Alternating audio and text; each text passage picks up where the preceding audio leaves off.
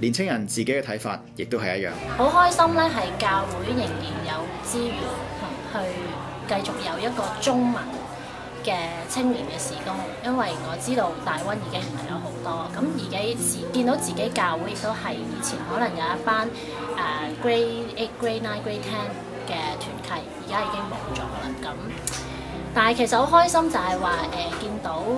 一路我哋 even 職青啦，或者係學生嘅團契咧，都一路係有人係嚟緊嘅，譬如一啲嘅留學生啦，佢哋其實喺香港啊，或者係邊度去信咗耶穌，佢嚟到係好積極去返教會，但係可能佢哋唔識、唔知道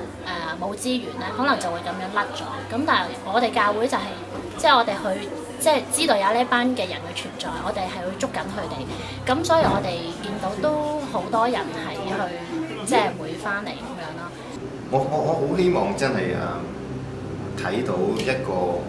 教會，即係跨教會或者眾教會係認同嗰個需要啦。即係嗰個咩需要咧？就係我哋其實仲有好多咧係講廣東話嘅年青人學生係喺呢個社區裏邊嘅。咁但係就有時係我唔知係咩嘅原因，可能係資源上嘅缺乏，又或者係對呢一個群體可能有一種戰戰兢兢嘅感覺咁變咗就有啲錯覺可能會出咗嚟咧，就係有某啲教會可能會覺得冇咗呢一個年齡組別嘅講廣東話嘅年青人喺溫哥華，因為近年可能唔可以否認一樣嘢，就係移民潮喺香港嚟嘅廣東話嘅移民潮係少咗好多咯。咁但係呢樣唔等於我哋呢度係冇呢一班嘅人嘅需要，呢一班廣東話嘅年青人嘅需要咯。睇兩個問題咧，如果即係教會或者眾教會，我哋唔去擺心機擺資源去喺呢一個咁嘅群體裏邊咧，一來教會係會步向老化啦。當然佢哋話英文嗰邊，但係其實我覺得廣東話其實唔需要咁早老化嘅。但係最大嘅問題都唔係教會老化，教會老化係教會自己個別教會面對嘅問題。最大嘅問題就係有一班年青人喺出邊，佢哋如果教會我哋唔集中又唔努力去傳福音，去建立呢班人，佢哋係聽唔到福音。呢個係更比起教會老化係一個更加嚴重好多倍嘅問題嘅。尤其是佢哋進入到，如果喺年青或者讀緊書嘅時候，唔好即係傳福音俾佢哋，其實實際啲講句就係進入社會之後可能會更加困難。佢哋嗰個意識形態好鞏固，好已經有一套嘅諗法嘅時候咧，要去 break through 可能更加難。我哋淨係見到新一波嘅復興運動喺溫哥華興起，呢一個復興運動有幾個特色，其一係對傳福音嘅重視，即係其實將自己嘅經歷去分享俾人，其實我覺得已經好足夠。而我喺分享嘅過程裏邊，我好開心咯，即係耶穌喺我嘅生命裏邊有啲咩作為，咁我就好開心咁樣分享俾人聽，將呢份喜悅咁樣話俾人聽咁。無論佢信唔信都好，但係呢樣嘢就係我嘅經歷。咁佢中意就聽，咁佢唔中意嘅時候，咁亦都冇辦法。咁但係好神奇就係，當佢分享，即係如果作為一個路人啦，即係一個陌生人同我講呢啲嘢嘅時候，我可能未必信。但係好神奇就係我去講呢啲嘢嘅時候，竟然會有人即係停落嚟聽我講嘅，而即係再神奇係即係有人會願意係聽完我講完嘅嘢之後去相信耶穌咯。咁我都試過係曾經喺呢條街度領人決志，即係帶人信耶穌。我覺得即係當中你去做呢樣嘢嘅時候，就係當你願意為神作工嘅時候，神就喺嗰度用佢嘅大能去幫成就呢件事情咯。我覺得呢件係咁成件事，我覺得係真係神蹟嚟咯。即係我覺得冇可能，但係就係咁樣。嗰陣時我喺度諗就係咁呢啲係我個人經歷嚟㗎嘛。咁而呢一啲就係真正神喺我生命做過啲乜嘢，而神亦都喺聖經講到明係好想我哋去同身邊唔同嘅人去分享。咁點解我唔做咧？咁我試下啦咁樣。初時其實我真係唔知道有啲咩後果，有啲咩叫可能俾人追住嚟打咁樣都未定，我唔知咁樣。咁但係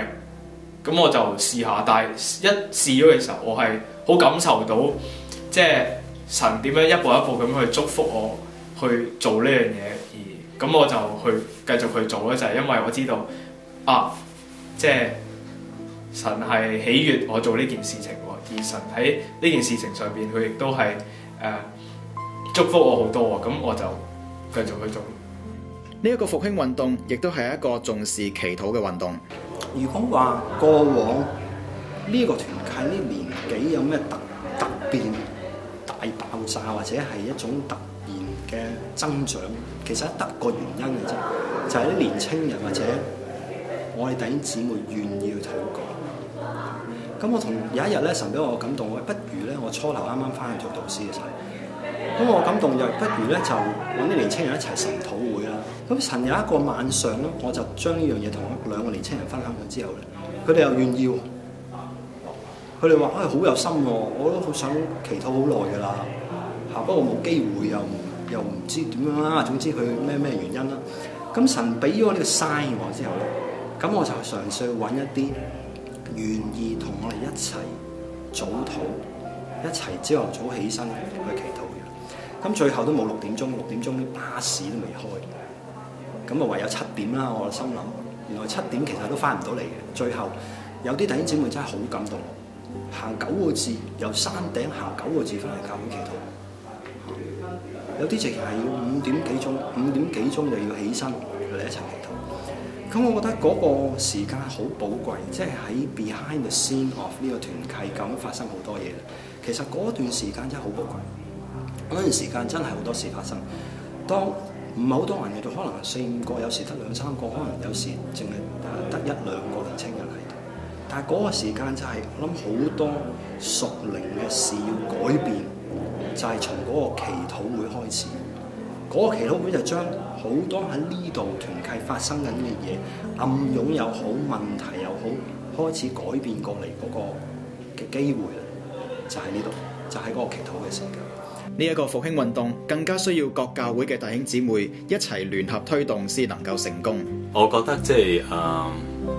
溫哥華嘅教會，其實如果喺青年嘅工作嘅上邊嗰個嘅一啲嘅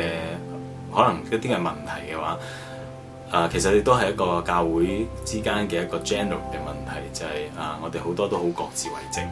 我哋大家都做緊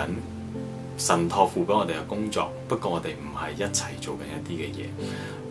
我記得我喺香港嘅時間，即係喺我成長嘅裏邊，都會有一啲嘅聯合嘅青年營聯合嘅一啲嘅奮興會咁樣，咁甚至乎係跨宗派嘅。但係我哋呢度，我似乎我嚟咗10幾年啦，我都好少見到一啲咁樣嘅聚會。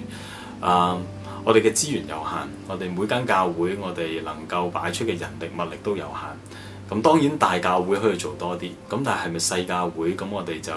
做少啲就算數呢？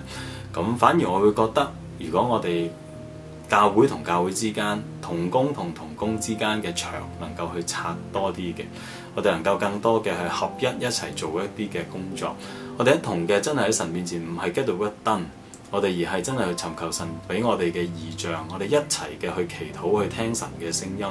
而喺同一個嘅異象、同一個使命、同一個召命嘅底下，我哋去合一嘅一齊嘅做一啲嘢，唔使介意嗰啲人跟住會去咗邊一間教會，我哋關心嘅係啲人能唔能夠得救，佢哋嘅生命能唔能夠去享受到神所應許嘅豐盛嘅生命，多過佢去咗邊一間教會。我相信如果我哋有一個咁樣嘅睇法嘅時候，我哋能夠為神做更大嘅事情。我覺得溫哥華做，如果即係單單嚟講廣東話青年事工，一個好基本嘅要素，你一定要有一種胸襟。牧養咗個人，你唔好諗住佢一定要喺呢個地方建立翻呢一度嘅教會。我諗應該我哋要好似有歷代以嚟加拿大嗰種嘅人，加拿大嘅基督徒嗰種嘅心胸，佢哋接待好多唔同嘅船民或者 refugee 佢嚟到擔保佢哋，幫助佢哋，係一種即係好完全放開嘅心胸咧，係怎幫助佢哋，將你嘅愛係傾到喺佢哋身上。佢哋可能會走，可能會移民，可能會去另外一個地方，可能會喺度落地生根。咁我自己睇加拿大嘅廣東話嘅青年事工就係有咁嘅空間，一個4-5年嘅 window、5-6年嘅 window， 你同佢一齊行，你行到幾多咪行幾多咯。上帝擺喺你面前，你做到嘅你就做幾多，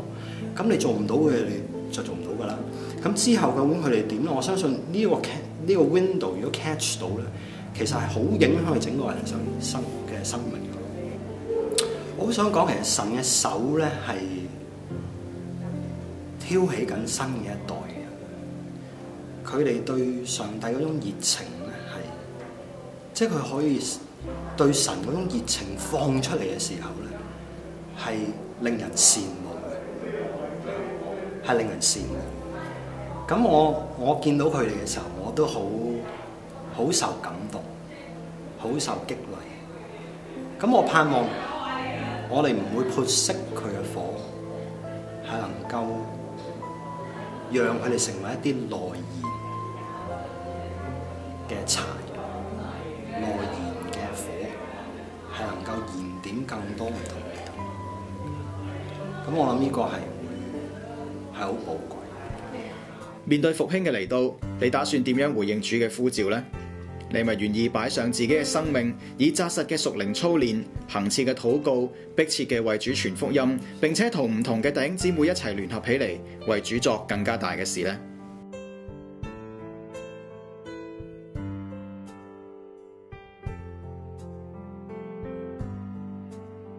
我覺得係喺團契將來發展，我覺得係需要一班弟兄姊妹佢哋嘅屬靈生命都係有火熱嘅心啦。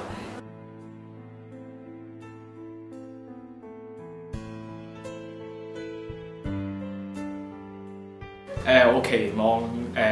我哋團契呢班人唔再係即係唔再係即係個個係有個小圈子咁樣，就自己星期五就咁一個聚會咯。我覺得更加係即係我哋可以走出呢個圈子出去，真係出去去了解其他人嘅需要咯。